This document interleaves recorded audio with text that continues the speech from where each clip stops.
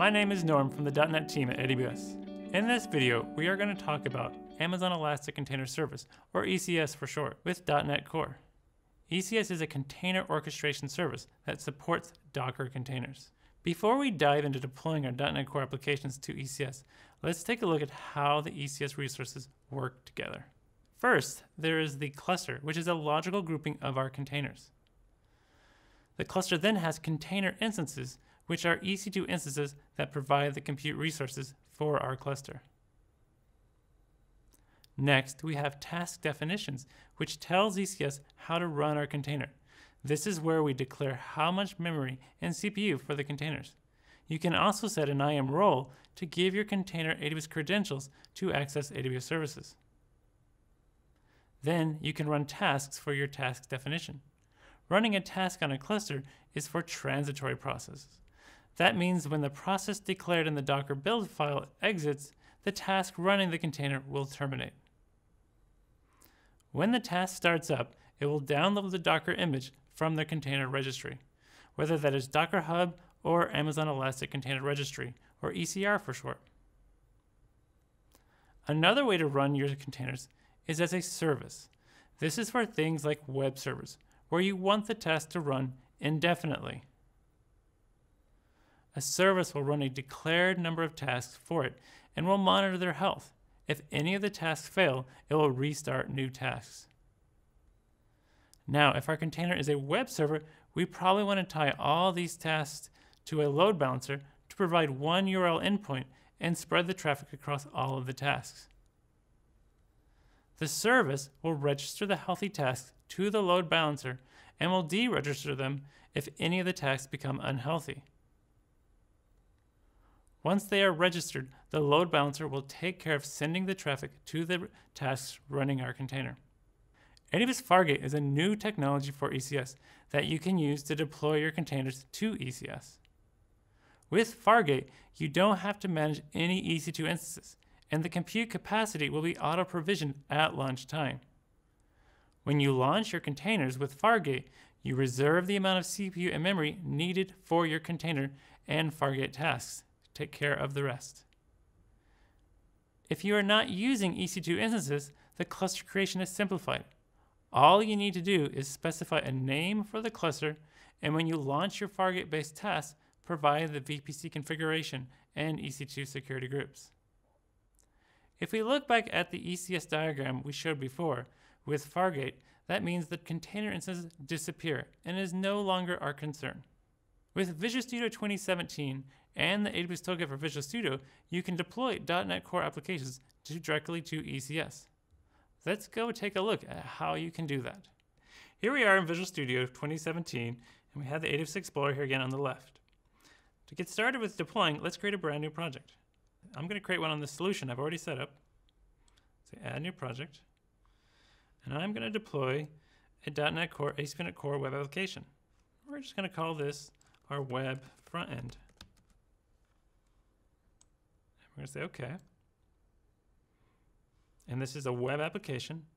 And we're going to take advantage of Visual Studio's Docker support and let it generate a Docker file for us. Push OK.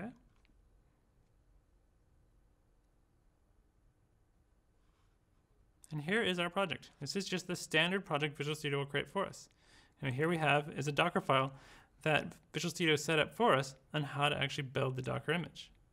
With that Docker file on there, that triggers the AWS Toolkit to know you can deploy it to AWS. So if I right click, we now have the option to publish the container to AWS. Now here's where we start our wizard, and the deployment targets is where we can see how different options to deploy this. We could do it as a service, as a task, a scheduled task, or we could just push this as a Docker image to ECR and then later push it to a service. Since this is a web server, we're going to push this as a service. And I'm going to leave this checked to save the default settings, and it's also going to set up my project for command line deployments afterwards. Next, we have to decide what cluster we want to launch this to and how we want to launch it. I'm going to use a brand new cluster today. We're going to call this demo cluster. And I'm going to use Fargate to deploy this, so I don't have to think about any EC2 resources when launching this. I just specify my CPU and memory, which I'm going to leave at the default, and my VPC and security groups that I want for that compute resources. So again, push next. And then we have to define the service for our web server. Here we can say how many instances of this service we want to run. Since we want to make sure this is highly available, we're going to create 3 tasks of that. So there's going to be 3 instances of my web application running in Fargate. Push next. And now we have 3 different tasks. We want to have them be using an application load balancer to spread the traffic across all of our different instances. I'm going to configure that. We're going to create a brand new load balancer. I'm going to leave everything else to the default, where it's going to create a target group called web front end, and it's going to say for all requests, send them to this target group. And our Fargate instances will be attached to that target group. And we must make sure that the health check is pointing to a valid URL within that container, because that's how it knows that the tasks are healthy enough to be added to our load balancer. So I'll push next. Next, we need to find the task definition for our application. We're going to create a brand new one. And this is where we can specify an IAM role that we want to use for our application.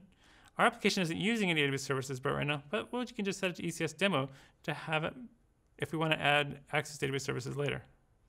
We could also specify any additional port mappings or environment variables, but the toolkit by default will detect this is a web application and open port 80 and set the production ASP.NET Core environment variable. With that, we'll just push publish, and that's going to begin our deployment process. So it's going to create our application load balancer. It's then going to use the Docker CLI to go and build our Docker image. Once that Docker image is complete, it's going to log on to ECR and then push our Docker image to ECR. And with that, it'll then create our service on our cluster. Now that'll take about a minute, so we're going to fast forward the video while that happens.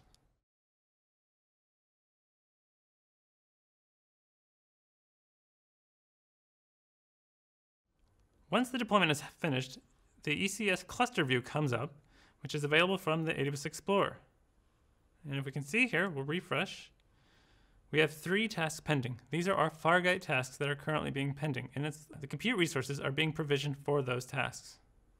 So this will take about a minute for those Fargate tasks to come online. So again, we're going to fast forward the video for those tasks to come on. Now we can see we have 3 running tasks, all running, serving our application. And we have 1 URL pointing to it. We can click on that, and we can see here is our web application that has been deployed. Now this was an example of how we could deploy a front-end application, but what if we also want to serve as a second app project for our web API projects? We can do that by creating a new project. Again, we'll select ASP.NET Core application. We'll call this our web API. This time, we'll select web API project template. And again, we're going to have the Docker support enabled. And we can then just deploy that to our same cluster and to our same application load balancer. By doing that, we right-click, publish container to AWS. Again, we're doing a service. We're going to select the cluster we just created. We're going to do it again as a Fargate and leave everything else at the defaults. We're going to create a brand new service though. So this will be the second service running in our cluster.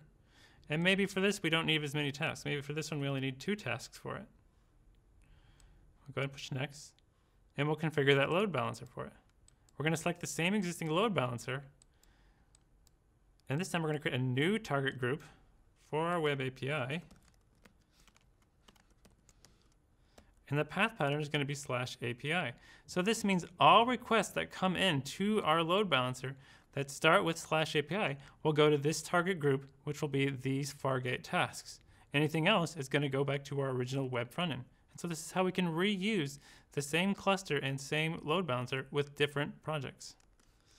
But we must make sure that the health check is pointing to a valid place within that container. So we're going to use the default one in there, API/values. Create, again, a new task definition for it. And we can set a role for it. We're going to leave everything else here at the defaults. And go ahead and publish that. And this is going to go run that same deployment logic that we saw before, using the Docker CLI to build a Docker image and push it to ECR. We'll go ahead and fast forward this video while that happens.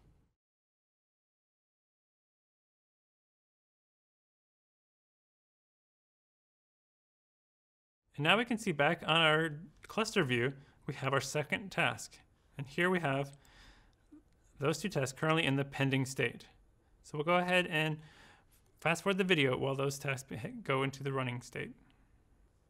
Now our web API has its two tasks up and running, and we can see we have our URLs down here. Let's go ahead and click that.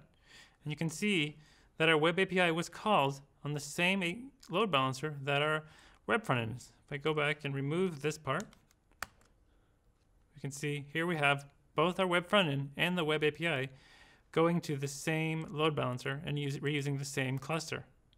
Now, so far we've shown how you deploy web applications to ECS. But another feature that you can use is you can also deploy just console applications. This is a good way to do service applications, things that run in the background. Let's go ahead and create a new .NET Core console application. So on this, we're going to say add new project. We'll select console application from the .NET Core section. And we're going to create a console application that's going to go and list all of my S3 buckets. So let's call it bucket lister.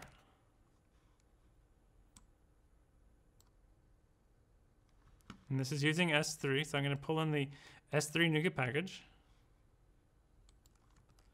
AWS SDK S3.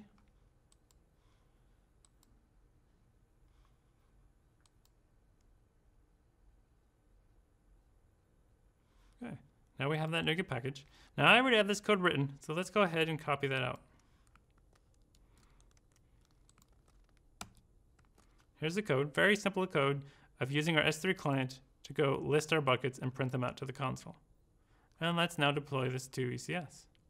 I'm going to right click on that, and we need to enable Docker support for this. And we can do that in Visual Studio by saying add Docker support, which will generate our Docker build file. You can see in that Docker build file is where it's going to say, this is the process we want to run. And let's select publish container to AWS. Now in this case, this is not a process that we want to run forever. We just want to run this process for the link it takes to list our S3 buckets. And that's when we would deploy it as a task. Now so far we've shown deployments using Fargate, but let's go ahead and use a cluster that I already have that has some EC2 instances on there. So that we're going to select that cluster and choose the launch type as EC2. And so the VPC and all that is going to be used by the instances that it's going to be deployed to. So go ahead and select next. And here we can specify its task configurations. We could specify to spin up multiple versions of this task, but for this case, we just want one task that's going to print out our S3 buckets. And we'll define our task definition.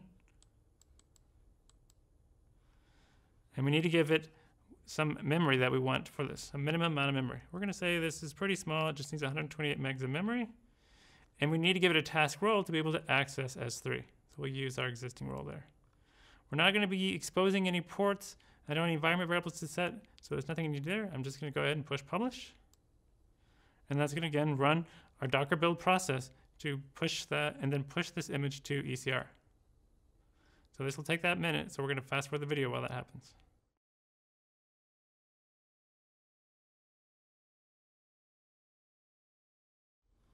So here's our EC2 Cluster View.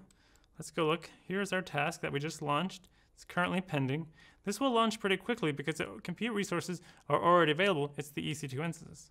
In fact, if I refresh this, it's already run to completion. And we can see that if we go to stopped, we can see that task is already run. Now to go see the actual buckets here, I can actually go look at the console, and let's go to CloudWatch logs.